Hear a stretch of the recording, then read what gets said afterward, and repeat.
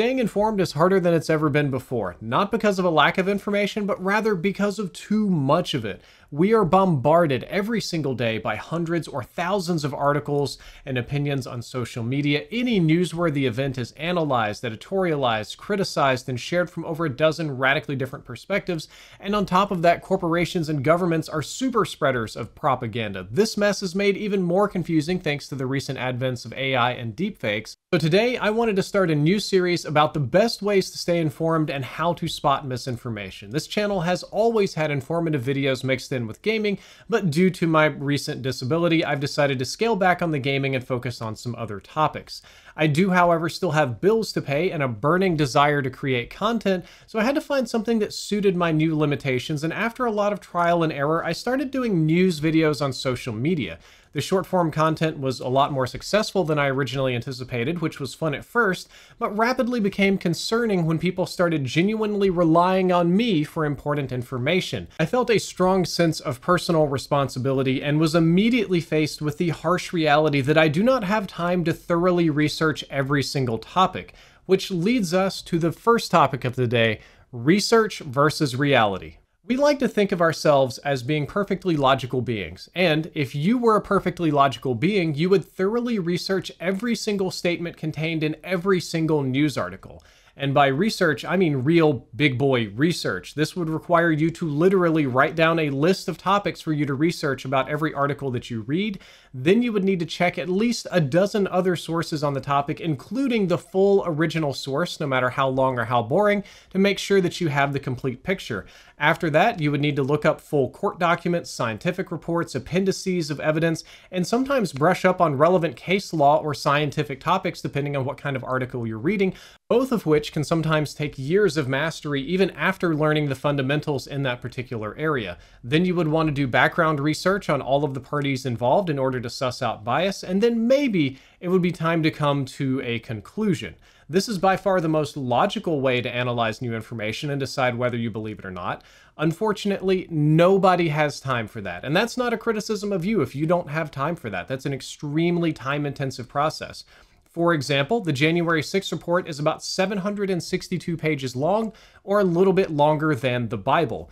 An average scientific research paper is about 80 pages long, with some of them going up to 200 to 300, and they're filled with tons of dense math, laboratory terminology, and terminology specific to that scientific field, which has different meanings in that paper than it would in a lay sense.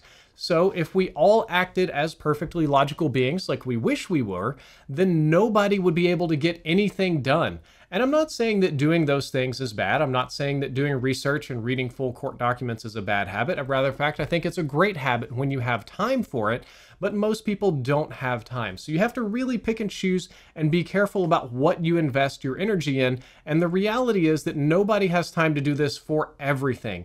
At some point, we all have to use mental shortcuts. Enter heuristics. Heuristics are mental shortcuts for solving problems in a quick, efficient way that delivers a result that is sufficient enough to be useful given the time constraints. We all use heuristics every single day, whether we think about it or not. For example, when you buy items at a grocery store, you tend to gravitate toward brands that you've had good experiences with in the past. That's a heuristic. Or when deciding how much to buy, most of the time you know that you get a slight discount for buying in bulk, so the larger packages should cost slightly less per item than the smaller ones. That's a heuristic. And a simple one: we don't eat food if we don't know what it is, because that could lead to very bad experiences. And sometimes we buy things like sweets just to make ourselves happy because that is an emotional heuristic. We subconsciously build these all the time based on our emotions. We can have anchoring heuristics by relying on the first bit of information we hear. That's usually a very important one. There are also heuristics on availability of information or representativeness, such as your past experience. And all of these things can be good and do help us save time. However, we can also develop bad heuristic habits, such as judging people based on their background or how they're dressed, which is otherwise known as stereotyping. However, I do have a warning for you. Even the best of good heuristics, the best practices that you can have here, are technically logical fallacies. Even the absolute most efficient heuristic you can think of is still just a logical shortcut designed to save you time. You rely on these tools to get the right information most of the time, but you're not doing thorough enough research to make sure that it's right every single time. As an easily recognizable example from media, which is what this series is going to be about, let's say we're talking about Alex Jones. I don't like them putting chemicals in the water that turn the friggin' frogs gay. And I think most of you would agree that it's accurate to say that Alex Jones is inaccurate most of the time. Most of what he puts on the show is total nonsense, conspiracy, made up, poor reporting, whatever. However, it's a logical fallacy to say that Alex Jones is always wrong, because that's not true. Sometimes he does get things right, and sometimes he is the first to a story simply because of the volume of reporting that he does. He literally has to be right sometimes, and he has to be first sometimes. Whatever you're saying. Atrazine is basically in all of our tap water. It's in everything. We're just inundated in it. So the chemical that Alex Jones was referring to is called atrazine. It's used mostly on cornfields to eradicate broadleaves. A wide range of studies have identified atrazine as a possible human carcinogen and an endocrine disruptor. So a purely logical person, from a purely logical perspective, would be analyzing thoroughly every single claim that Alex Jones makes on his show, eliminating the nonsense, and believing the handful of accurate reporting. The same is true in the exact opposite direction for something like, say, the Associated Press. I think most of you would agree that the Associated Press is a good and accurate reporting source that is true most of the time.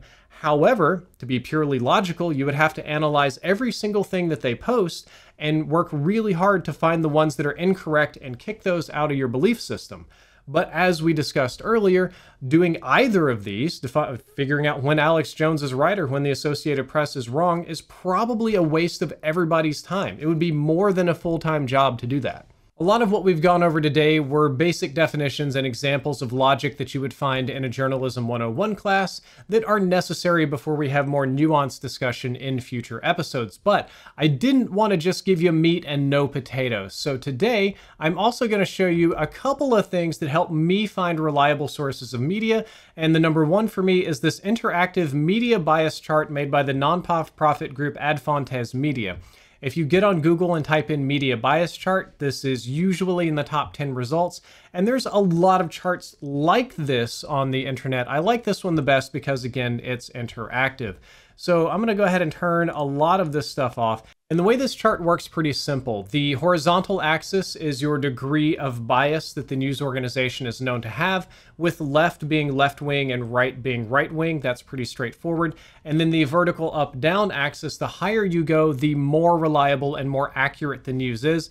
And what I like about this one is I can actually zoom in here and check things out, and we can click things like the BBC, and it'll pull up a whole overview page of the BBC explaining the rating, explaining its accuracy, and some examples of where things went very right or very wrong. And they don't have that for everything, but they have that for a lot of stuff. So generally speaking, you can see this kind of makes a U shape, which isn't surprising, that the most accurate reporting tends to be the least biased, and that clusters right here in this middle quadrant, which I'm going to zoom in on, is mostly these guys, a lot of the big corporate news, but you'll also see NPR, BNO, ProPublica, you'll see CNBC. Air Force Times ranks really highly on here too. But then as you move over into Bias Town, things start getting less accurate. Palmer Report, Wonkette, The Ray Zone, Socialist Alternative. Yeah, are we really surprised that's not super accurate? And on these fringes down here, you end up kind of like in the abyssal zone. If I turn them back on, you'll see they put Alex Jones down at the very, very, very bottom. He has his own little page of explanations as well. So it's roughly U-shaped.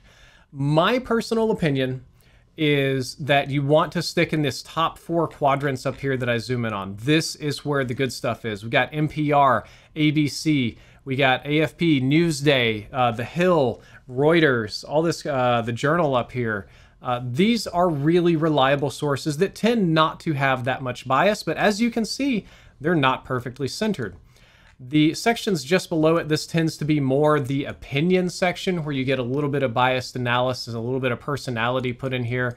You can kind of see roughly both sides. And then once you're down here, this is the abyssal zone.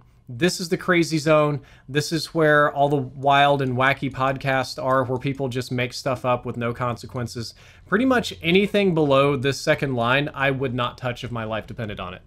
And finally, just a few personal tips. Again, we're going to expand on these very, very significantly in future episodes, but these are the tips that I use for myself when quickly evaluating media. Number one is that the more personality-centered a news organization is, the less accurate that it will be. This typically comes in the form of podcasts and TV show hosts and things like that, where the show and the news is centered around their personality. It doesn't really matter what ideology they're a part of. The more personality is in the show, the less likely it is to be accurate. Number two is that the more dry and boring presentations tend to be more accurate because they have removed emotion from the descriptive language. And again, written is better. News videos, even stuff like this, and Phil DeFranco and stuff like that on YouTube have emotion. They have descriptive language. They have little jokes and stuff in there. But the really boring stuff that you find on NPR and Associated Press and Reuters and all that stuff tends to be much more accurate. Number three, and this is an extremely important one for when you're evaluating a source for bias, is that almost nobody will speak out against that which pays their bills. In some instances on social media platforms, you're constrained where you can't. You'll be literally banned. But most news organizations, if they're corporations, they'll be beholden to advertisers and shareholders. If it's a YouTube channel or a podcast, they're going to be, again, their sponsors or the audience. And in some cases, some shows are directly supported through Patreon and stuff like that, and that's appeal to audience. So if something goes wrong, remember that almost nobody will bite the hand that feeds them.